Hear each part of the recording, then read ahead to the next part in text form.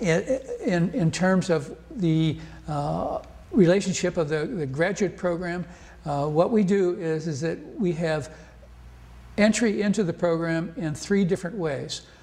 For those people coming back to the school from with an undergraduate degree in industrial design and some practice within the field of industrial design, we have what is called Track 1. Track 1 allows the person to come in and do 1 year plus a final project that will allow them to get their Master of Industrial Design degree.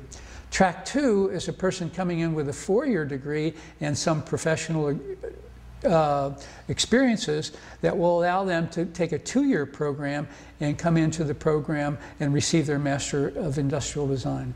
Track 3 is a program where we take people from other disciplines, for example, engineering, psychology, business, art, history, philosophy, whatever, political science, whatever it might be, and to come in and take undergraduate courses until they're for approximately 2 years that will allow them to then become ready to be able to go in straight into the 2-year Master of Industrial Design program.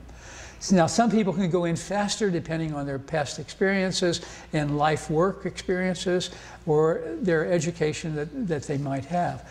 We interview each one independently, both at the undergraduate degree and at the graduate degree, looking at their portfolio to be able to make sure that we have the right fit for those persons when they come in.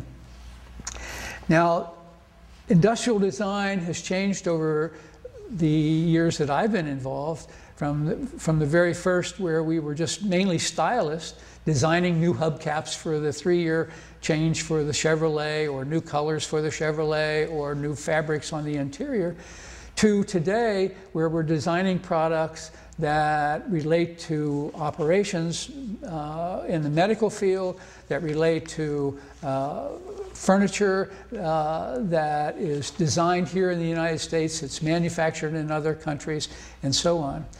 One of the things that you will find in the future of industrial design, as I said earlier, it's changed considerably, because right now one has to be able to work with all of those disciplines that I pointed out, especially in terms of will a product sell, because what it basically boils down to, a lot of products are very well designed, but they're easier to be able to manufacture, easier to distribute, and easier to use because of the human factors of it.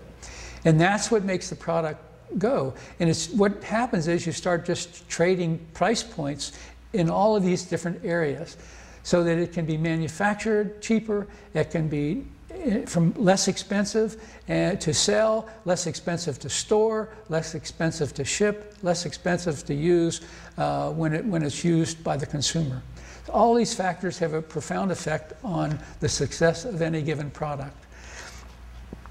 The future of industrial design, that's hard to say, but one of the things that I am cognizant of, and one of the things I feel very sure of, is that if you have the ability to be able to identify a problem, not the symptoms of problems, but identify a real problem, to be able to break that problem down to its lowest common denominator, to be able to start to go ahead and establish goals and objectives in order to be able to do that, to be able to have that product put into manufacturing and the channels of distribution, and then sold and marketed, then you're going to have the ability to take whatever you're confronted with in the future.